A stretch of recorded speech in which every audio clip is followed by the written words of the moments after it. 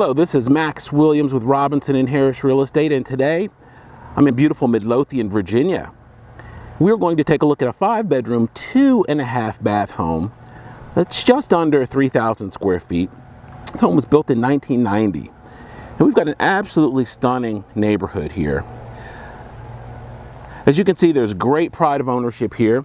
There is a neighborhood association, and as a result, they seem like they definitely care about their neighborhood. You're not going to find 4 or 5 Trans Ams on blocks in the backyard like you do in some subdivisions, and that definitely protects property value.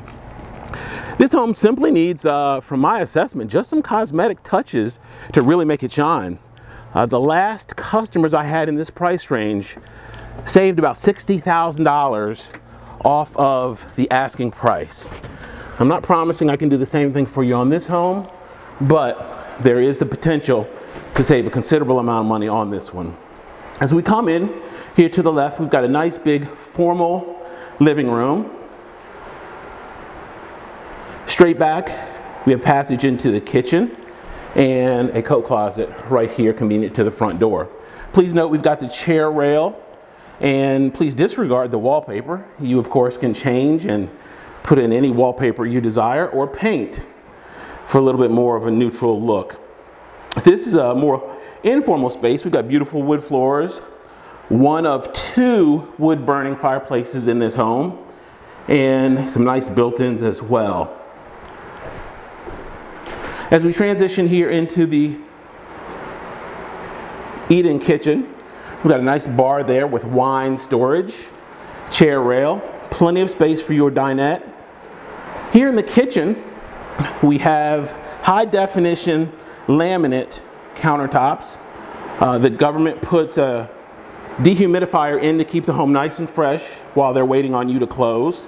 You would need to bring in your own dishwasher, electric range, and microwave, in addition to a refrigerator. A little space there for Junior to do his calculus. He can plug in his laptop right there and keep it close to the snacks in the refrigerator. Here in the formal dining room, we do have chair rail. Once again, those beautiful wood floors do continue throughout this room, and you would need to bring in your own light fixture. We're going to go out back and look at the nice the nice deck in the backyard through those double doors here momentarily. We do have a pantry there for additional storage as well. We're going to transition now into our utility room and garage area. We've got space here for your washing machine dryer, a little additional storage space over top there, and our powder room, our green powder room. We have granite on the vanity top, and if you've watched any of my 300+ videos, you know that typically the mirror over the vanity is missing, and this home does not disappoint in that regard. Here in our rear entry garage, we do have a pedestrian door that leads to the side. We have a garage opener,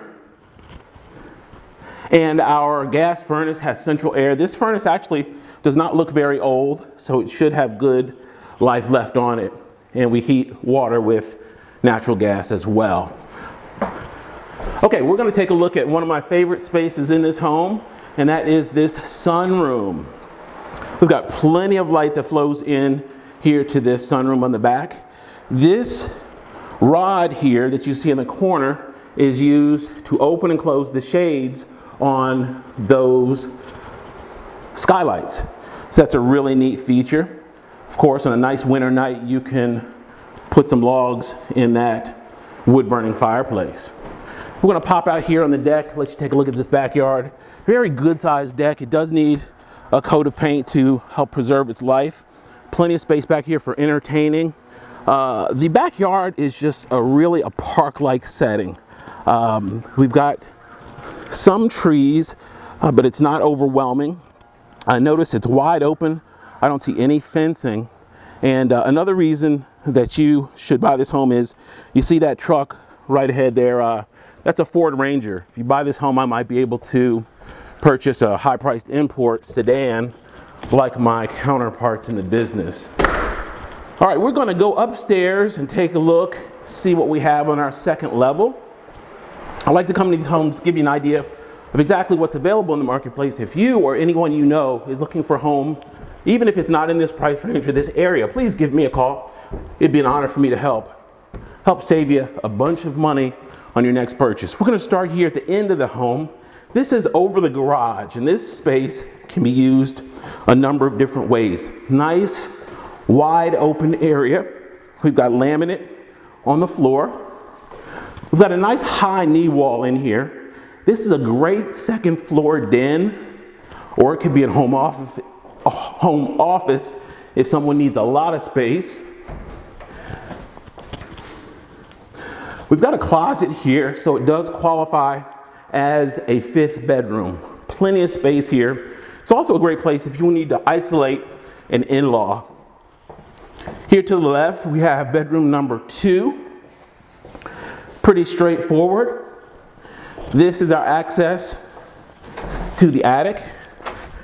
And no, we're not going up there, but there is plenty of storage up there for you.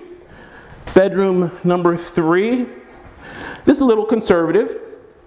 On the back side of the house, not quite as bright, but we've got the nautical theme. Bedroom number 4. This also is a conservative bedroom.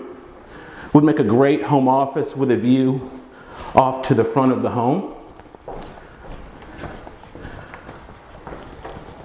We've got a linen closet here in the closet next to our hall bath.